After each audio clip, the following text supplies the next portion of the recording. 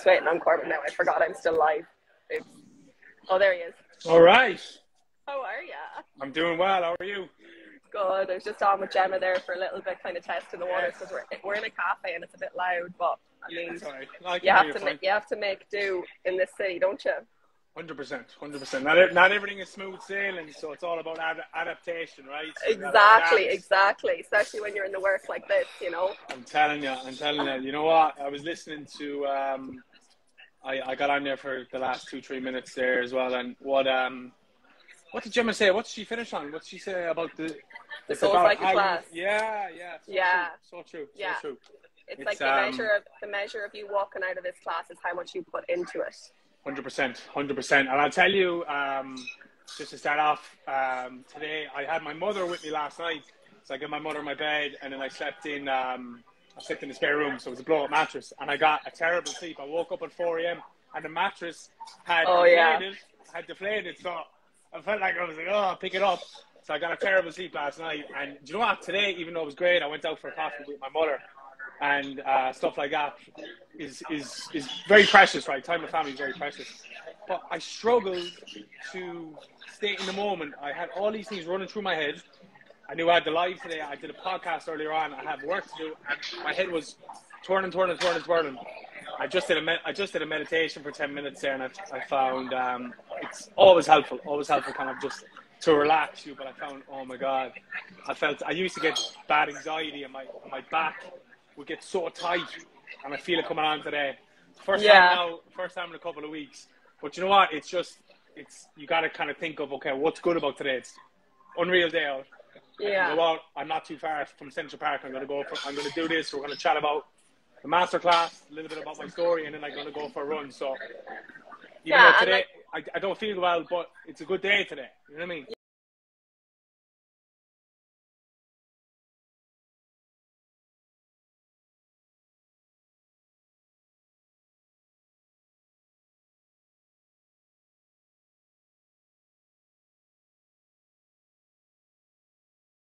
Life a bit unconsciously and on autopilot, especially here, it's so easy. Yeah. Whereas, like, you know, the work that we want to do is so that people can get into that level of awareness, so they're like, right, this is not me, this is something that's affecting me, and I know what to do now in order for me to move forward in a more like aligned way, you know.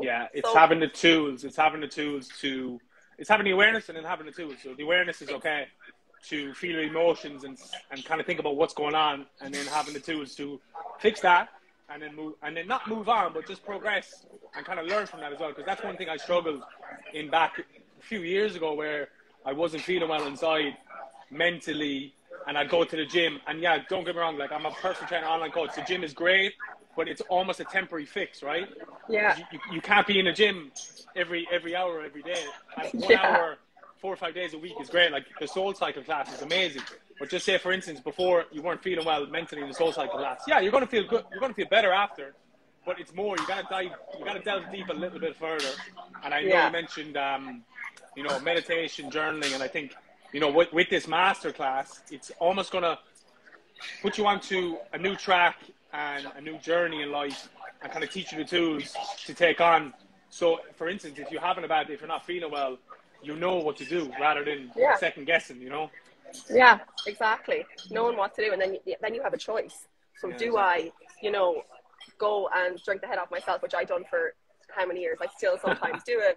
Do I go and write, okay, you need a good night's sleep here, you need to just journal this shit out, and then, this moment will pass as well. Yeah. And that's kind of that's the kind of level of this work that we want to bring to the people of New York who are struggling, and who also might not be struggling, just know that there's something missing in life, that they're constantly on the hamster wheel of life here, working, sleeping, working out, repeating, all that kind of stuff. It's like you can access another level of yourself that is more deeper and fulfilling, exactly like you said. 100%. There's two things there I want to talk about. First one, right, is, and I've been guilty of it as well, and it's back home, but I find it's in New York here, and working in the hospitality industry like yourself, and I was working there for years, you'd always get people coming in and they drink their emotions away. You think that if you have something difficult that you got to face in life, to go to the bar, drown their sorrows with the drink, and in fact, it makes it 10 times worse. I remember I couldn't sit with how I was feeling. I couldn't face the obstacles that I was facing in life, and I'd always either use or drink to make sure. Get the coffee. Thanks. But I'd go partying to just distract me, to take me out of that, to get outside of myself. And it always just led to something worse. Something might have happened on a night out. And then the second one, I forget what the second one was. The second point. I was so in depth with the first one. I'm like, oh, what's the second one? And then the coffee came and it all messed up. But anyways, so what we're talking about is the masterclass here. And, you know, we have you and Seamus on board. I did a live with Seamus last week. Yeah. And we also have Gabrielle. She's coming from Ireland. And we want to create a space for men to get together to do this work together, so that it's not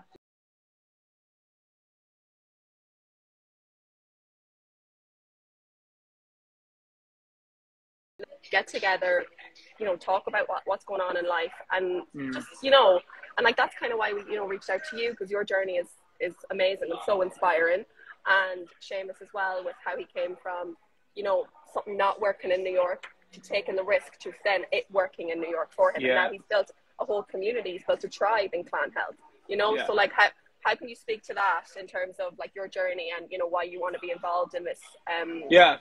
Of course. It's because just to touch on what you were saying there, because I think when people think of men's health, they think, oh, they're sick or it's mental health, but it's not just that, right? It's different obstacles in life and living in this city, right? It could be relationships, it could be jobs. You just might not be happy with where you're at. And I touched on it there. I did those polls in my story, and they were quite interesting, and people's answers were interesting, and they were mixed. But a lot of it, like, and I touched on it, you don't have to be struggling in New York. You might want to find a new venture. You might just want to, you know, come just out of curiosity. And this is what the live is about as well, just to kind of explain to people. But let me touch on my story for people watching that don't actually know. So I came here in 2017. Like most people, I went straight into the bars. I was working in some construction as well, and absolutely loved it. But I wasn't sure what I was coming out here to do. I had no structure in place. I had no plans. I was going with the flow.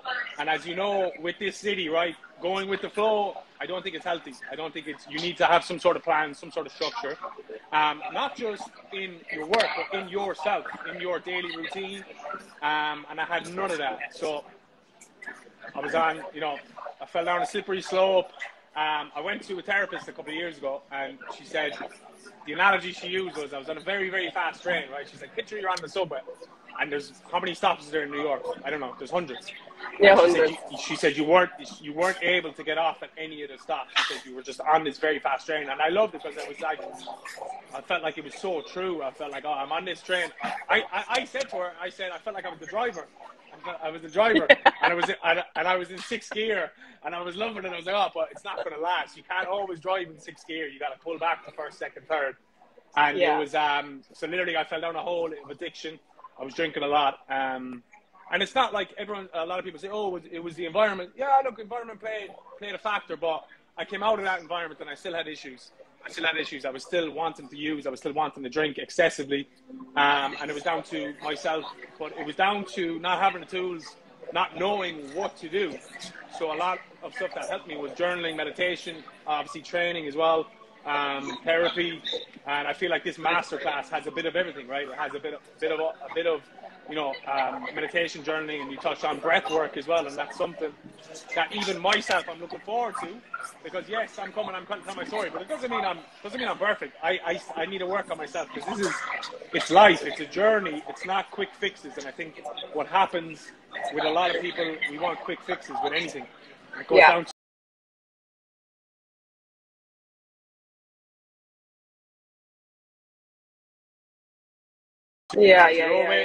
you got to learn the tools how to look after yourself. So it's going to bed at the same hour every night, getting up at a decent hour, getting your 7-8 hours of sleep, putting your big bottle of water in the fridge, drinking the first thing.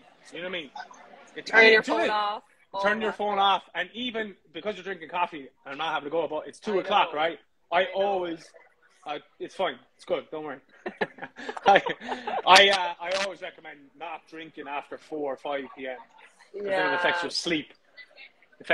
And do you know what? What did I do yesterday? I had a coffee at 5 p.m. and espresso after dinner. Yeah, I was listening to a podcast, and coffee lasts in your system 6 to 12 hours after you have it. So you really shouldn't be having it until after 12. Exactly, but, and it's go on. Yeah, but no, I want to touch on something before I forget there. What you said about coming to Ireland or coming to America and not having any structure.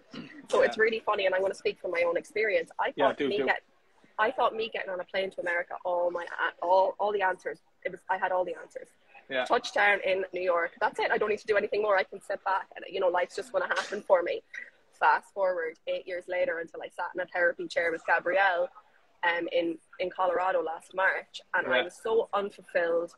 I was, prior to COVID, I was like, looking for a good bartending gig, but again at that, I was drinking after work, going to bed late, getting up. My shift might start at 11. I was getting up at 10:30 to be there. Like, there was no sense of, I didn't know who I was. I had no sense of self.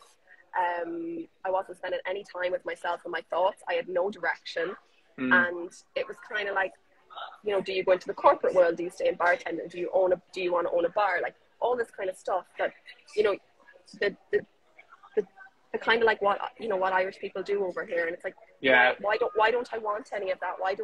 What's stopping me? What's holding me back? And it was myself. It was me not knowing who I was.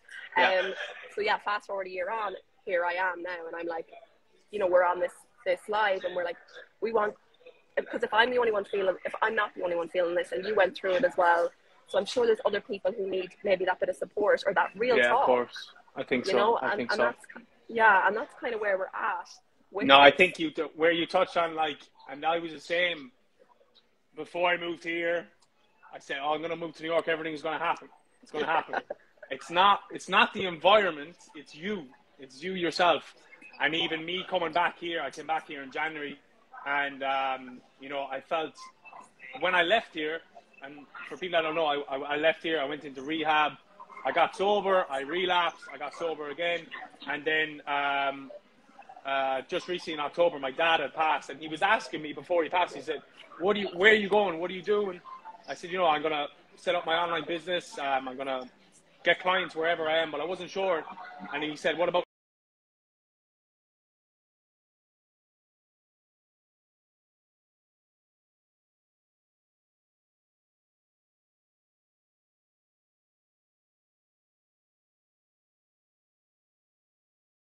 awareness? I have the tools, not all of them, but I have some of them. I have a big bag here. I have some tools in there, but I need more. It's a heavy bag. You need a heavy bag. You don't have to carry it the whole time, but you need it there. That's just true. in case. You can put it down. Yeah. But it's I'm doing great here so far. And what I found is I can't really slack on my personal development, and my personal development is my breath meditation, my 8 hours of sleep, my water. I found since I've been back, small little bad habits have come back into my routine. I found several different thoughts that I don't want in my head have come back in, which is fine. We're all human. It's not like smooth sailing, but I touched on this there a few minutes ago. Life is a journey, so you have to take the good days, you have to take the bad days. But on the bad days, you have to realize you can get through this. But just touching off, like with this masterclass, like I'm really looking forward to coming to hearing you guys talk, Gabrielle, Seamus. So it's going to be a good thing. But as I said before, you don't have to feel like you're struggling, because a lot of people answered that poll I did the other day. A lot of the questions were 50-50, and I touched on it there. I was like, like if you just want to level up, because there's so much potential, no matter what industry you're in this city, no matter what country you're from, it doesn't matter. I think because when Irish people come in here, there's so many Irish communities. This is open to everyone. It's open to everyone. You know what I mean? So it's going to be good, and it's exciting. And as you said, you've been working with Gabrielle for a while now, and what she's done with you girls and many other men and women in Ireland has been fantastic from what I've heard and what I've seen on social media. Feedback has been great. So and we'll just talk about her a little bit as well now. Like, Gabrielle has kind of created this new, it's called the human breakthrough method, is how she works. So it's not your typical therapy. It's a fast track process for you. Like, you don't have to, you know, it's like she like involves all the senses, the nervous system with breath work, and the journaling, like the talking, all that kind of stuff, meditation. Like, it's just a different way of leveling up and unlocking your potential, getting rid of all limiting beliefs. Like, you know, find out what's not, like, here, like, life is, you know, so many areas. Some things can be working for you, some things aren't, and then it's figuring out how you can balance that out. Like, again, I'm doing the work every single day. Sometimes I want to just, like, shut off and take my brain out for a little bit, but you know, and we're doing this work because we want a space like this so that we can always have access while we live here, and, you know, and not kind of like lose the run of yourself. Like, none of us are perfect here. We're all showing up to, you know, I don't know who Ciara's going to be on May 1st after I do all this stuff, and you know, see myself in these different situations, and, like, learn more about myself and what kind of, you know, what triggers me, what's good for me, and then, like, you know, just constant awareness, like you said, and not being too hard on yourself in the process. That's very important as well. And I found myself and people I've talked to as well is always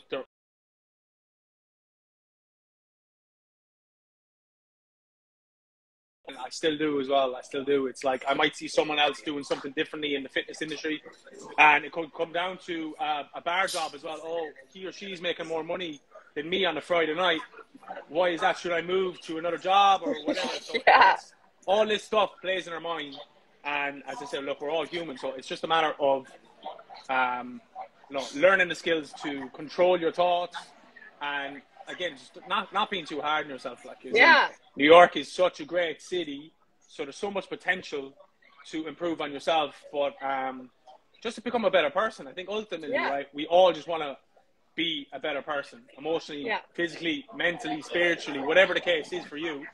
And I think with this class, right, and this is what I do. This is what I do with people who are signed up with me, right? Some people are like, oh, I drink too much, I want to get fit. I'm like, all right, how much you spend on the weekend drinking, whatever the case is? So it could be between 100, 300, especially in New York. I used to look at my bank account the next day and 5, 6, 7, and the people are like, no way, I swear to God, now that could be drinking, it could be drugs, but you know, if you're drinking in New York, it is not cheap.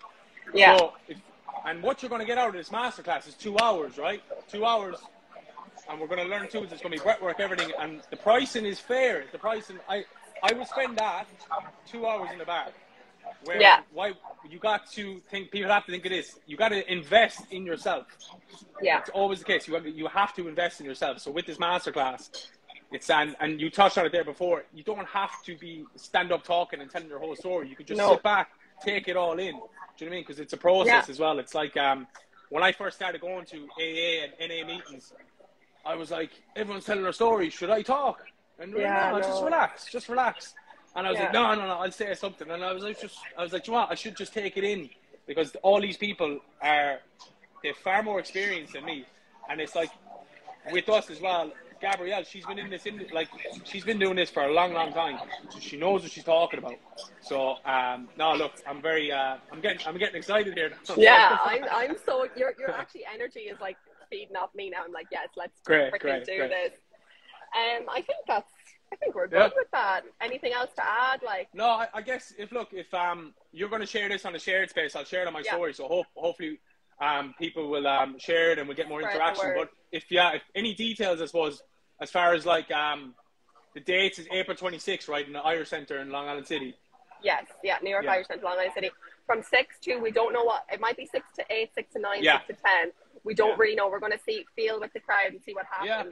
We'll just leave we're going to have music, refreshments. Like, it's an event. It's going to be fun. It's not you're going to sit there and you're going to be like, it's a bit of crack, you know, just